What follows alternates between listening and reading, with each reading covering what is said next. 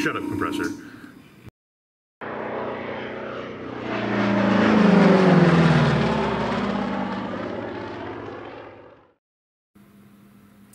In the ongoing, very slow march towards putting bare metal down on the bottom of the P-47.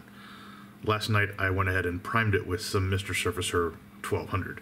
This stuff is a bit thicker than what I normally use, and the purpose of that is basically to help unify the surface and get a nice, smooth coat across.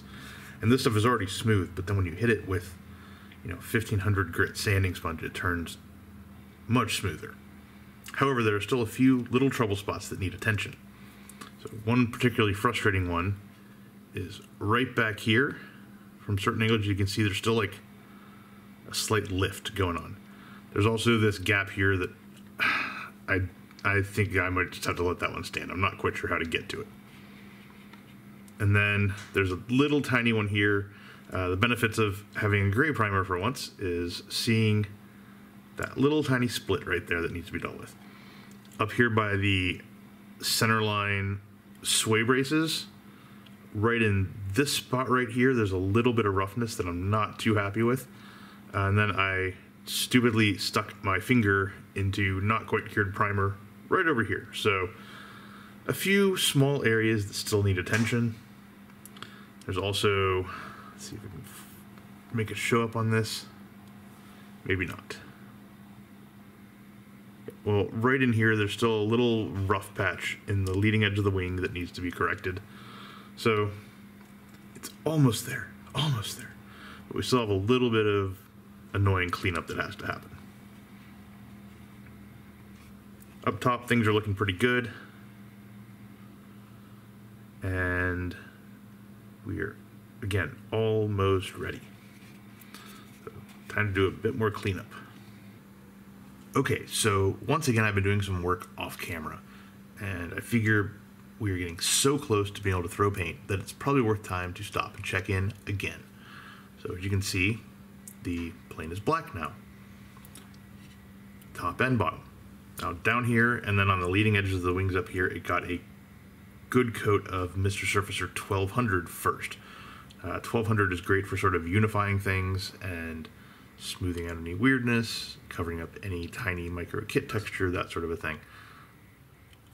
That got sanded down with some Tamiya 1500 grit sanding sponge, and then on top of that I sprayed the Stynylrez res, which will also get smoothed down and polished, especially on the bottom. So up top, everything is going pretty nicely, except when I went to install the windscreen. So I built this same-ish kit. I built the D about a decade ago, and I remember everything on it going amazingly well. Now, I was much newer to my modeling journey at the time, and to be honest, my tastes probably were a bit primitive. I had come off the old monogram jug where the decals had just completely screwed me over. So, I mean, they literally like turned brittle and cracked. It was weird. Anyway, I built the Tamiya jug right after that and was blown away by everything. The fit was amazing, all that. And so when I went to install the windscreen on this thing, I was shocked at how bad it was. Basically, gaps on either side and the front sitting proud of the fuselage. And I thought, am I falling apart? Am I not able to do shit I was able to do a decade ago? What the hell is happening here? Then I went and looked at Hairless Joe, the jug I built back then, and there are gaps on the side of the windscreen, and the front of it sits proud. And so it's not that that went better, it's that I didn't notice it. So I guess that points to I've either become more discerning or more critical in my time modeling, which, take that what you will. Anyway, that meant that I needed to do something about the windscreen, so working around clear parts is always a super treat. I think one of the best innovations of the last 15 or so years in terms of kit design has been the trend to take the windscreen and incorporate part of the fuselage around it, so that when you glue it in, maybe you're gluing a whole big chunk of it. So on a jug, it could be, you can see this brake line right here in front of the cockpit, all the way up here. and then all the way, you know, do the same thing on this side. You got the same line over here. Like something like that would give you a lot more room to work with. That's not what happened. So this kit was before all that started. But if you look at like Tamiya you know, their big Spitfire, their big Corsair, a lot of the Edward kits are doing this nowadays. It's just super convenient, and it makes working with this stuff a lot easier. Tamiya did not do this back in, what was it, 2000, I think is when they made this kit, something like that. So, yeah. This required some filling around the sides and being super careful not to fuck with the windscreen. So I used 3M Super Red putty. So there's Aqua Red, which is one of their nitrocellulose putties. It's the middle of the range. There's green, which sets super fast. Red, which is sort of the middle tier, and then I think it's white nowadays is the longest curing. And they're all sort of like putties that you would expect that you've probably used before. They're very Bondo-esque. But then they also make this thing called Super Red putty. And here it is 24 hours later. Super Red putty is much thinner than the Kcolors. And I would say it's almost between like a putty and like Mr. Surfacer 500. You know, if you turn the tube over, it flows out. You don't have to squeeze it out like toothpaste. And one thing I really like about it is it gives you a longer working time.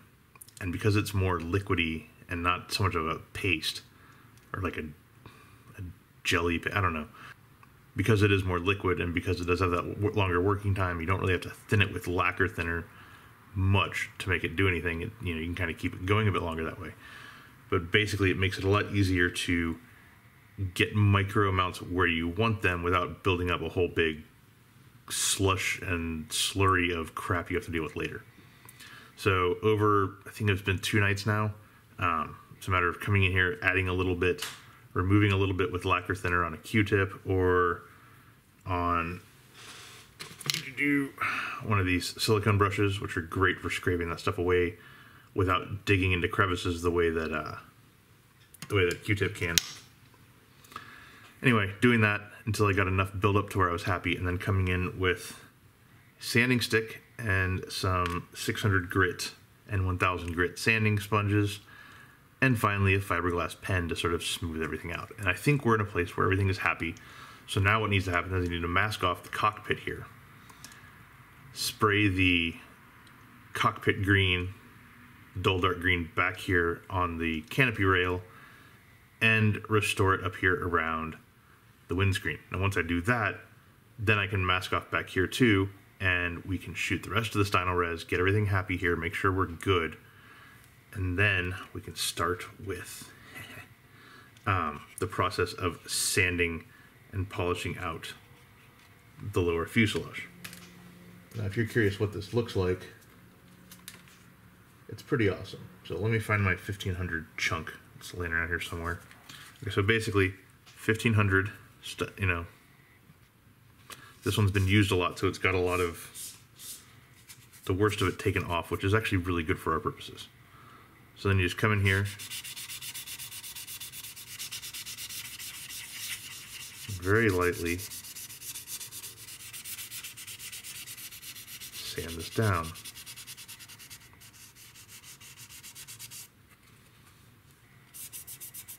And you can see it starting to sheen up a bit, right?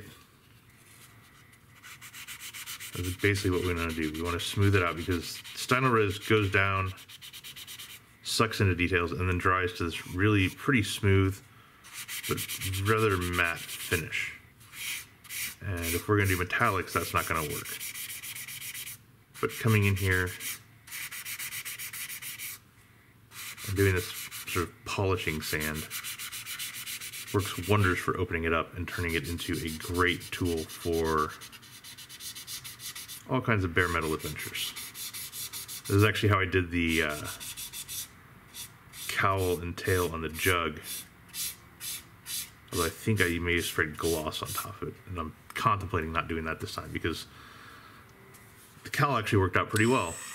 But then you come in with the buffing wheel,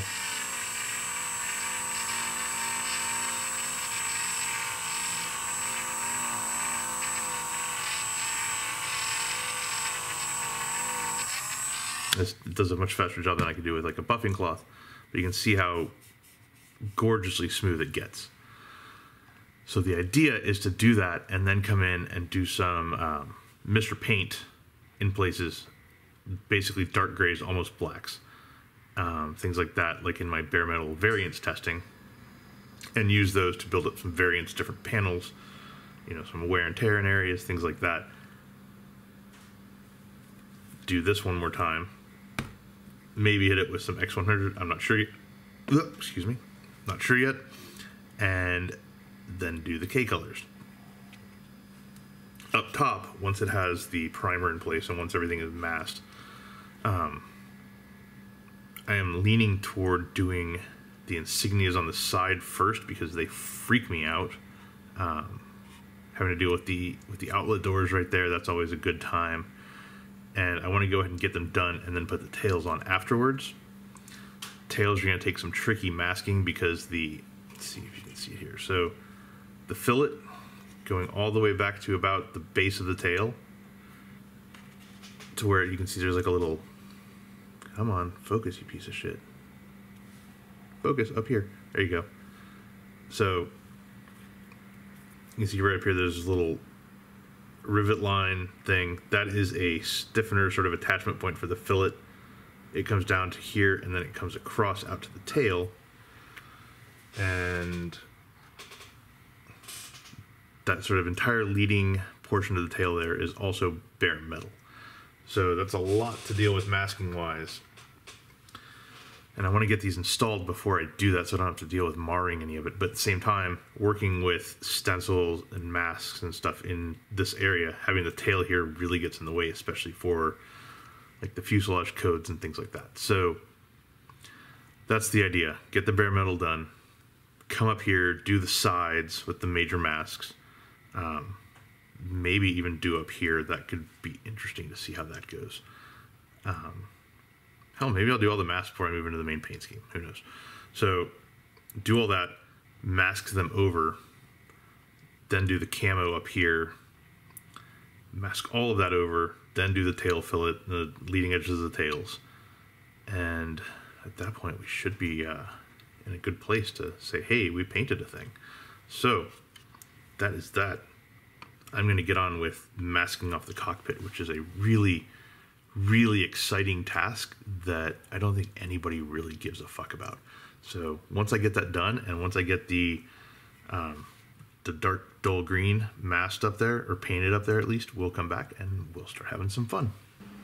So we're finally to the point where we start to... Jesus. So we're finally to the point where we get to start throwing actual paint at the jug. Now, granted, it's still not final colors or any of that kind of stuff. This is all about getting some variance in the bare metal coat. And so we'll be using a mix of dark gray / almost blacks to basically model and marble the undersides up and the sides where the bare metal will be just a little bit, so that when we put the Kcolors down, everything looks nice and amazing. Now, if this all seems crazy and haven't seen it before, I recommend going and checking out my bare metal variants videos, which played around with this with a slightly different paint system, but the same general idea applies. And what am I doing? I don't want to start with AMT.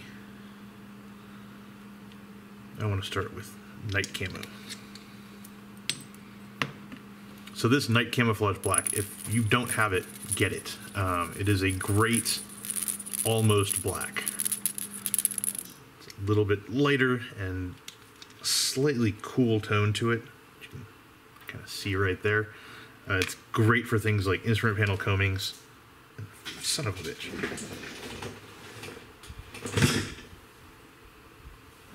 Dropped one of my pipettes.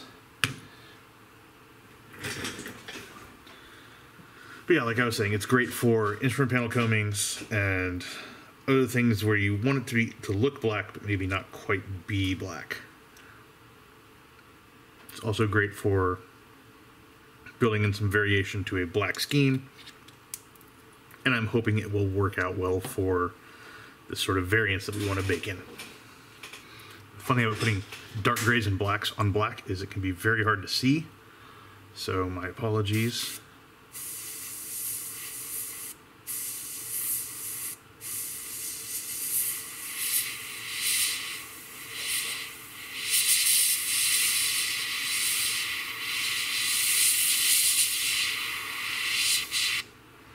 Cool. And I'm going to be using a lot of these sort of random stencils to really help this along. Let's see here. I don't know why this one went all like this on me, but it did.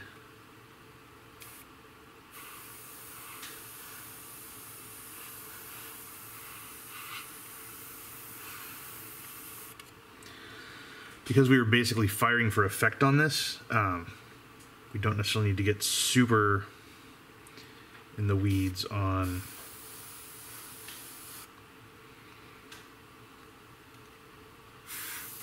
any specific patterns or anything like that. And I can tell just from looking at the screen, this is probably hard as shit for anybody to follow, so let me zoom in. We can move the jug around instead of trying to see the whole thing. Alright. There's the ugly fix on the back of the fuselage. Lovely. Alright, so you can see right there I've got some kind of growtiness going on.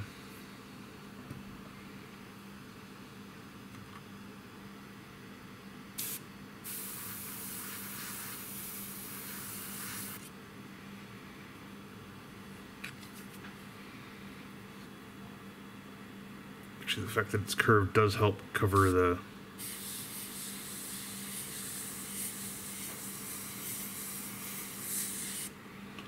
central spine portion of the central underside of the fuselage, I should say.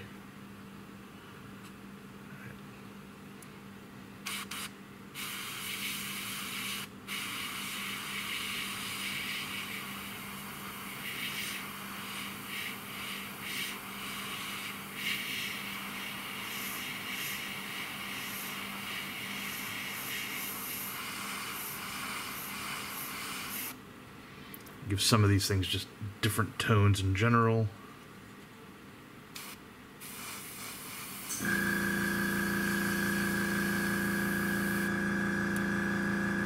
You can see these little tiny, very slightly different contrast areas. It's exactly what we're going for. This is probably the most subtle of the ones that we're doing, so I'm comfortable kind of going a bit more broad-based with it.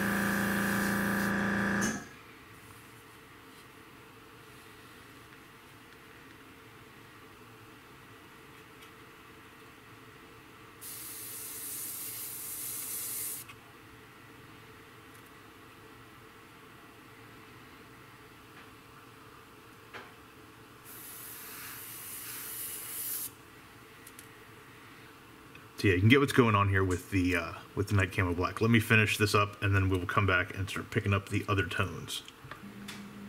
Okay, now we're moving into dark gray, FS 36076.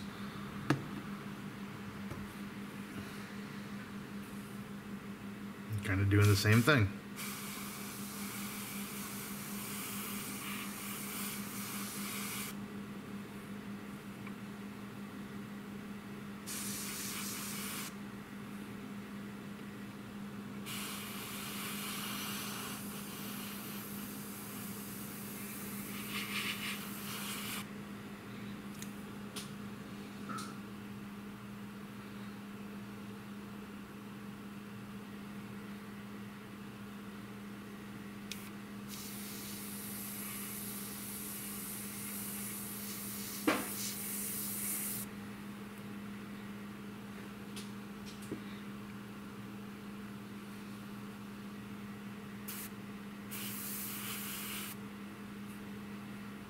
And the hope with this, again, is to get that sort of nice, very slight surface variation so that we get some interesting effects when we do the bare metal.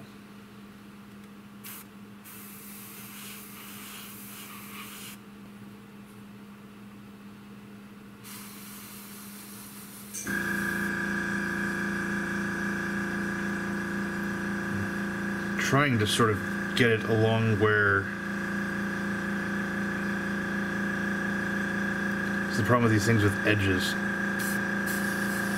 It's getting into these little wing root areas. It's a little bit tricky. Freehand some stuff in here.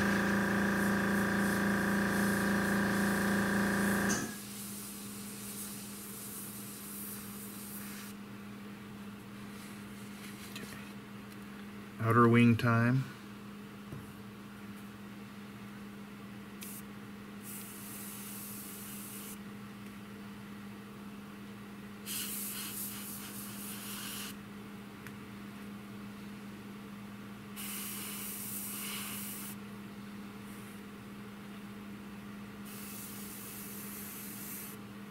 Let's get the flaps.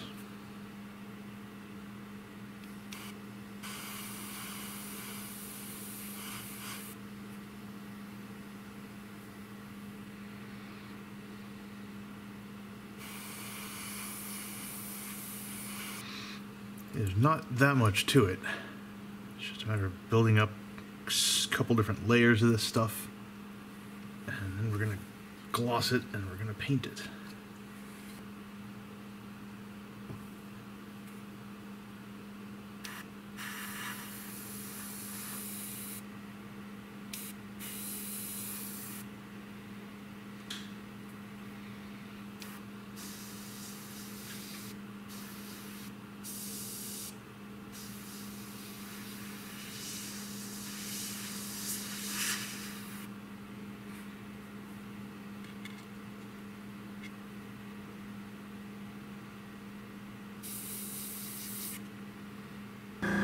And every now and then picking out a couple of these little individual boxes and stuff.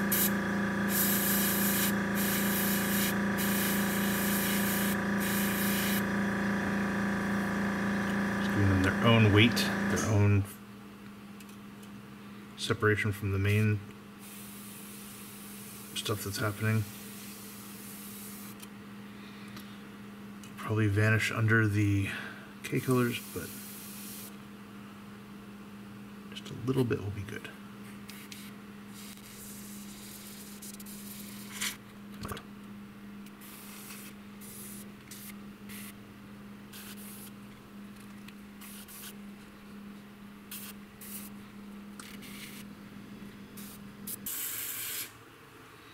Now it's time for some AMT 12.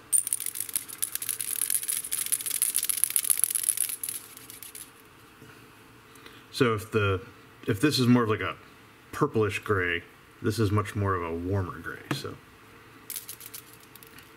shifting tones, and I'm almost tempted to bring in some of the SCC 14, but I think we'll be okay with what we're doing.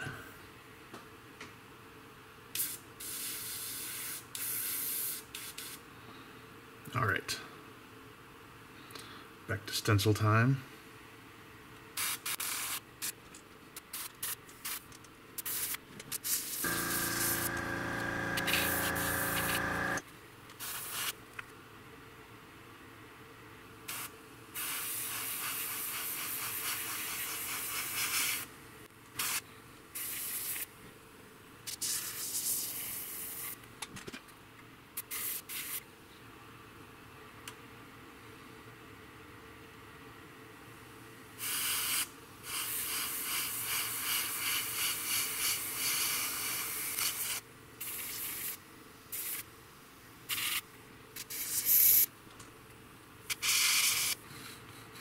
All kinds of deliciousness going on this thing now.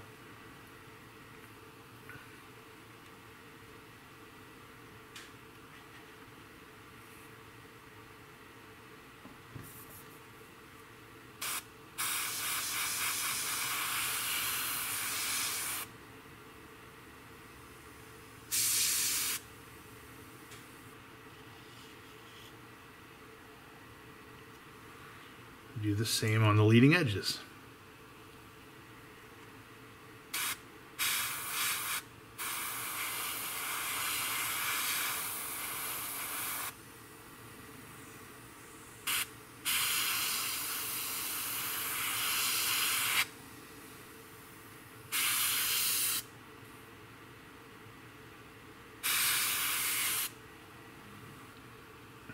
A curious thing about the P-47M and the leading edges, you have these panel lines that kind of break here, but the bare metal edge follows exactly the line of the ammo doors all the way across. Good news is, thankfully we have the ammo doors, and they provide the masking line that we need to follow, so not too bad. Alright, let's get around here to the tail and the fillet. I decided to glue the tails on because didn't want to stress about alignment and glue and paint all at the same time.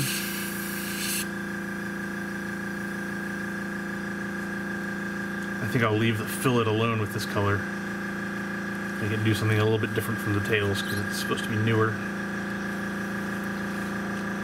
The M's originally shipped without the fillet, so some of them got it painted. Every single shot I've got a fireball that shows it, which is a whopping 2, shows the fillet unpainted.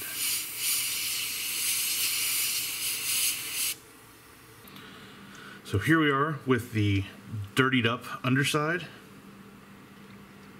It's a little bit tough to see what's really going on with the direct light from overhead. When you start moving it, you can see there's a lot of tiny little mischief that's gonna have some fun with the bare metal. Okay, now it's time to put a clear coat on this, and for this we're gonna be using Kcolors X100. This stuff likes to go on wet and kind of self-level.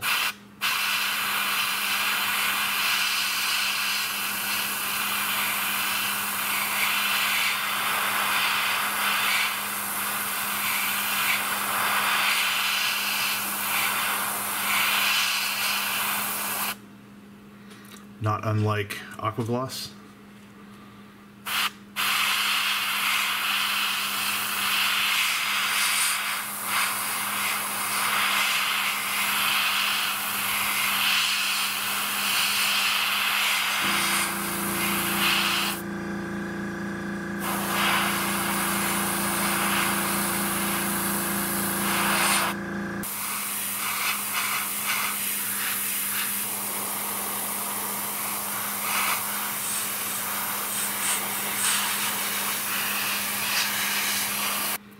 Now I like the Kcolors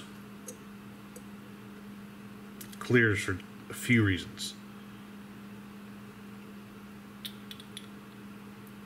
First, with this gloss is it really does level out extremely well.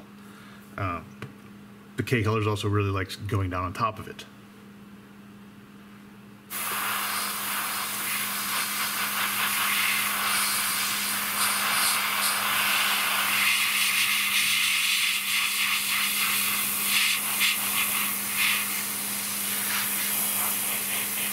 You know, like Stymylres, it does feel a bit scary flooding it on like this. You definitely feel like the airbrushing barbarian charging through. Make sure I get those things.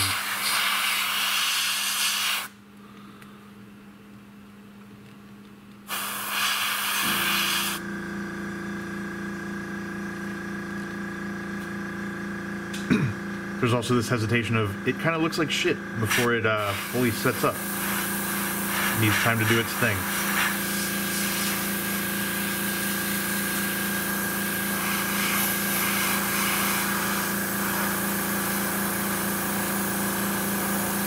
It's one of those where in the past I've thought, oh shit, I fucked up my model, because you spray it on, it kind of looks grainy and it doesn't quite seem to work, and then you look at it the next day and it's like baby smooth. Of course, watch, I say that, and after all my experience with this, I'll probably come back tomorrow morning and look at this before I head out to work, and it'll be shitty. Just my luck, right?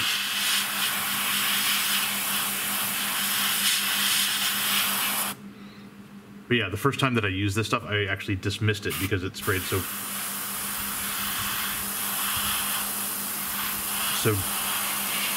differently from how I'm used to other glosses. And so my surprise when I came back and it looked amazing, and when it's done that several other times, definitely has me in a trust the process type of mood when it comes to using this stuff. Okay, there we go. Now it's a matter of just letting this be for overnight, and we'll come back, and tomorrow it's bare metal season.